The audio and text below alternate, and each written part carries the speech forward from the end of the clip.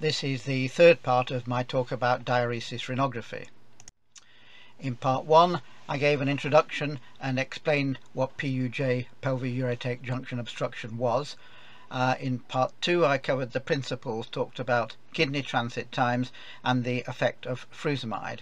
Now in part 3 I'm going to discuss the practicalities of diuresis renography.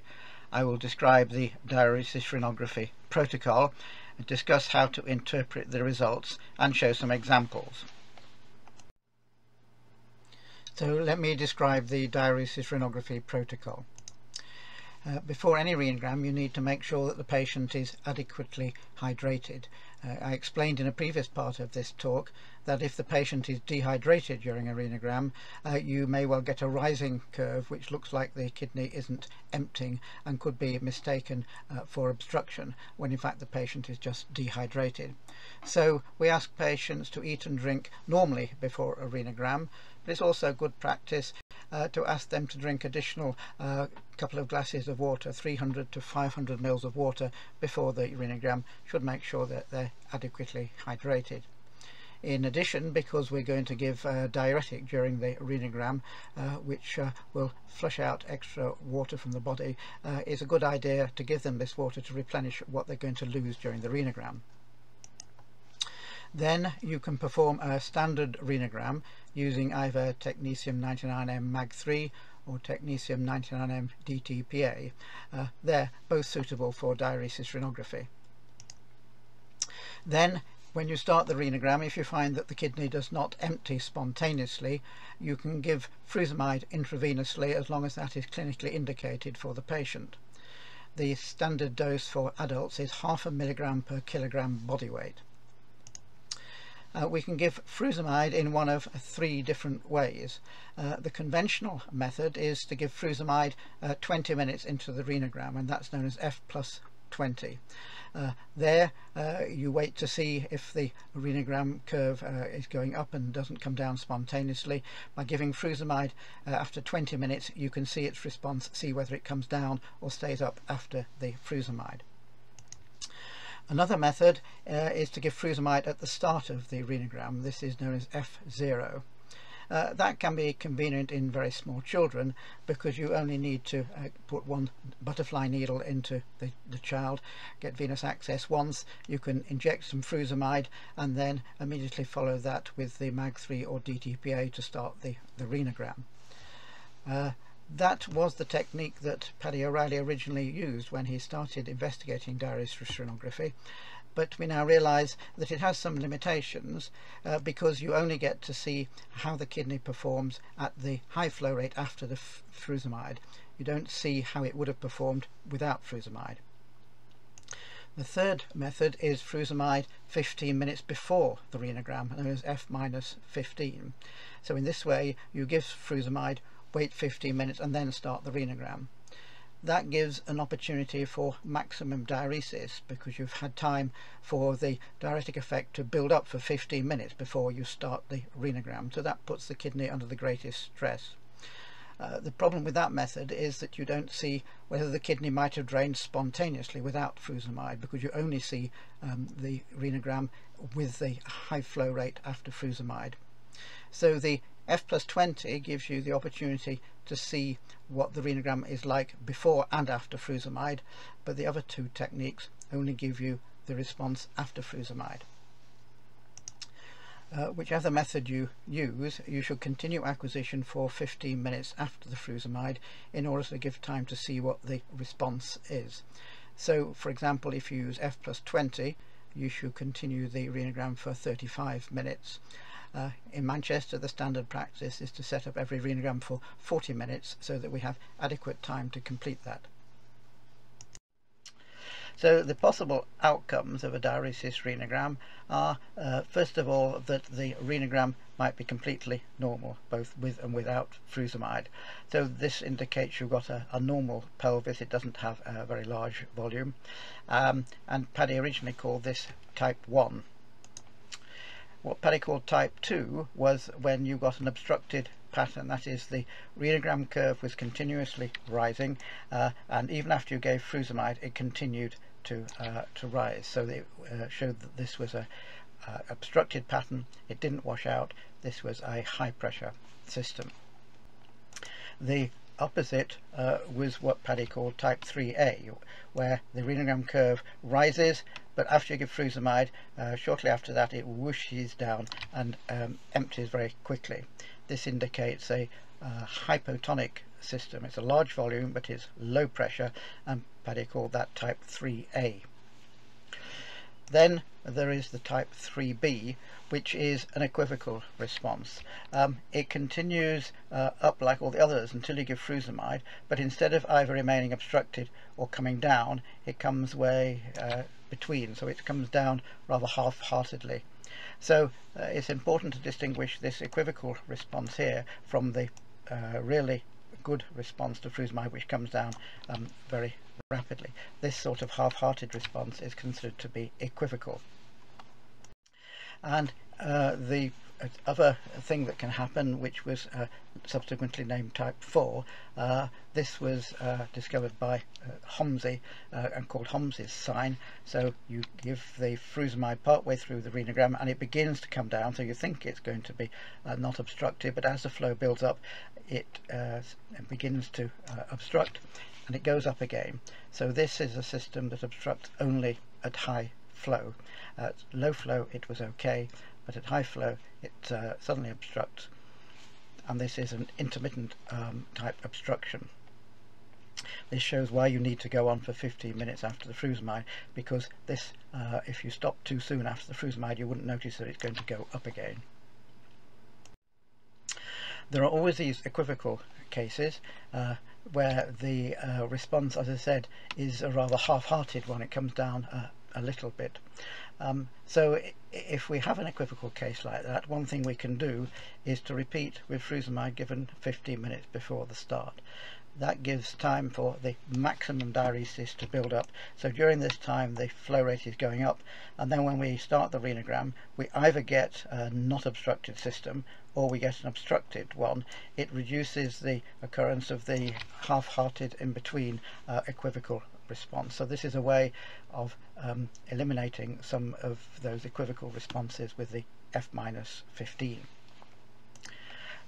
So the F-15 is a way of clarifying equivocal responses, and that is something that we would often use in Manchester. After an equivocal result with F+20 we might move on to F-15 as a follow-up. But F-15 isn't the complete answer to everything. Some people think that because F-15 builds up to the maximum diuresis it gives you the complete answer. But if you had a renogram like this, where we've given frusemide, waited 15 minutes and then started the renogram, we got a curve like this showing that it isn't emptying. We want to know, is this patient always obstructed, in which case they need a pyeloplasty to relieve that obstruction, because the high pressure, if left, will damage the kidney. But all we know is that it's obstructed at high flow rate, so we don't know what happens at normal flow rate. So maybe this is a problem only if the patient has high flow. So maybe if they've been out on the town and had a lot of beers, they produce a lot of urine during that time, and they get an obstructed system like this. But we don't know what it's like at normal flow rate. So maybe rather than just needing a pyeloplasty, maybe all they need to do is to lay off the beers and avoid this high flow situation. And the only way to distinguish them is to do a standard renogram without frusemide. So the F-15 on its own isn't the answer to everything. You often need a standard renogram as well. So here's some examples. Here's a system where we can see that the left kidney continued to go up until frusemide was given, and then it came down very rapidly after that. You can see that the response starts very rapidly. 3 minutes after the frusemide, the left kidney begins to come down. You can see another thing on here, that we continue the renogram to 40 minutes. As I said, in Manchester that's the standard to carry on to that, and because the patients had frusemide, they're very likely to have a full bladder and be wanting to rush to the toilet. You could just stop the renogram at that point, but it's nice practice to continue the renogram but let the patient go to the toilet. So what happened here was that the patient got off the camera for about 5 minutes while they went to the toilet, and then they came back again, and we positioned them back in the same position, and the gamma camera carried on acquiring. So effectively we have a curve that would have been like that had they been here all the time. So you can see that even though they weren't there all the time, we can see what the renogram would have been. And of course from the green curve here we can see that the bladder emptied and then continue again. So this option of not stopping the acquisition, just continuing even though the patient wasn't on the gamma camera, allows you to easily continue for as long as you need after frusemide is given. Here's an example which is clearly obstructed. The left kidney didn't respond at all to frusemide. It continued on its merry way, going up and up and up. So that clearly shows that we have an obstructed system in the left kidney. You might also say the right kidney is obstructed because that doesn't respond to frusemide at all. But remember I said in the previous part that the frusemide, to get to the site of action, has to be secreted into the renal tubules. So in this case we've got a poorly functioning right kidney, so we can't really say that the frusemide was able to produce enough diuresis to produce an effect in that kidney. So we have to be cautious and say we can't really say about the right kidney because its function is too poor. The frusemide has probably not had enough an effect, and there probably wasn't much activity there to wash out anyway. Here's another example of a patient who started with a renogram with frusemide at 15 minutes. Here you can see that the response to frusemide 3 minutes after it started to come down, we let the patient go to the toilet, and you can see that it carried on going even if after they'd gone to the toilet. But this was not the classic response that comes down whoosh really rapidly like that. It's a rather half-hearted one, and that we would class as being an equivocal response. So following an equivocal response like that, the practice would be to repeat with F-15 to see what happens. So here was the F-15 renogram on this patient, and you can see they'd had frusemide, and when we started the renogram it was now an obstructed system. It's not emptying at all. So we can see that equivocal response had become an obstructed pattern by the time we did F-15, and that shows the value of following up those equivocal responses with F-15. But as I said before, if the F-15 is the only thing you do, you miss out on knowing what it's like at normal flow rate, to know whether it might be alright at normal flow rate. Here's an example of a patient with Holmes's sign. This happens to be a child, so we gave the frusemide at time 0 right at the beginning of the renogram here, and you can see in the right kidney it started off normally and began to come down, but as the flow rate built up, at this point here it got to the point where the PUJ blocked off, and so no urine was coming out of the right kidney, and so it continued to rise again, and it went up and up and up like that. This was a child, so you can see actually they were the nappy, bladder was filling and then they were voiding into the nappy, which is why the bladder curve goes up and down like that. Here's a case study of a patient who had a solitary right kidney and was known to have deteriorating renal function. And because they've only got one functioning kidney, it's important obviously to protect that one, so we needed to know whether they needed a pyeloplasty. So here is the renogram in January 2008 for the solitary right kidney. They had frusemide at this point, but it didn't really come down very much at all. That was an equivocal response. So we repeated the next month with F-15, and you can see it doesn't empty at all, so clearly that's an obstructed kidney. So the patient went on to have a pyeloplasty. After the pyeloplasty operation they had a stent to help the drainage, and that was removed in June 2008, and then in August they came for a follow-up renogram. So here was the renogram.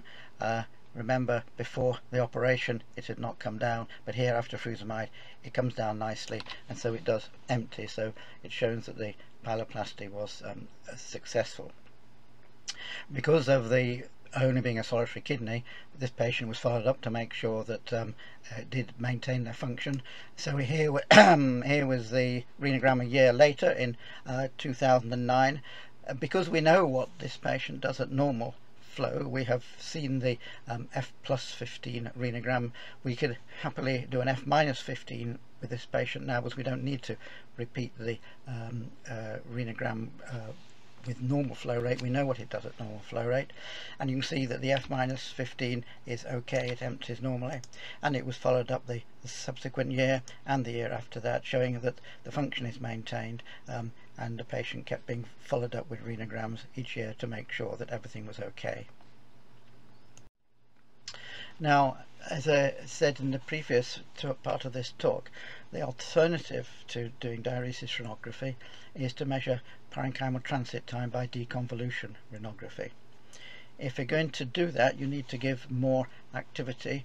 If you're using MAG3, and at least 100 megabecquerels of MAG3 is necessary for deconvolution, whereas for ordinary diuresis renography, Manchester as standard is 50 megabecquerels of MAG3 for an adult. This is more important for deconvolution, to get enough counts, to get good statistics, to get a curve that's not noisy. You need to draw a region of interest over the heart, representing the blood input into the kidney, one over the whole kidney to represent the activity in the whole kidney, including the renal pelvis, and then one for the parenchyma only, which has got to exclude the calyces and the pelvis. So that has to be a little rim around the outside edge of the kidney. Then you apply deconvolution using a technique that I've described in another talk about deconvolution of the renogram, and you calculate two transit times: the whole kidney mean transit time, that is for radiopharmaceutical to pass through the whole of the kidney, and the parenchymal mean transit time for the radiopharmaceutical to just pass through the renal parenchyma. And then one point to note is, if you want to use this method, is make sure that you are calculating, if you're calculating relative function, only do it for the whole kidney region. You can't use the parenchymal region for relative function, but it only contains part of the activity, so you've always got to draw the whole kidney region as well. Now, to interpret these transit times after deconvolution, if the whole kidney transit time is increased, that simply implies you've got a dilated renal pelvis, a large volume pelvis, but it doesn't say whether it's high or low pressure, and that's what is sometimes called an obstructive uropathy. If the parenchymal transit time is increased, that implies a reduced flow in the renal tubules, so that implies a high pressure system, and that is what is sometimes called an obstructive nephropathy, and that's the high pressure system, the patient that needs the pyeloplasty. So that's the end of the third part of this talk. In the next part, I'll go on to discuss the use of diuresis renography compared with deconvolution analysis to calculate mean transit time, and compare the two techniques.